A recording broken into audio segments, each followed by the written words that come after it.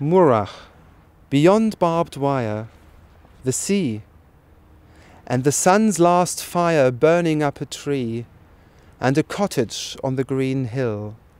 Gulls idle on the beach, then rise into the air and cry.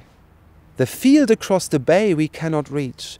We can but pace our cage and let our hungry eye take in far loveliness, which will remain.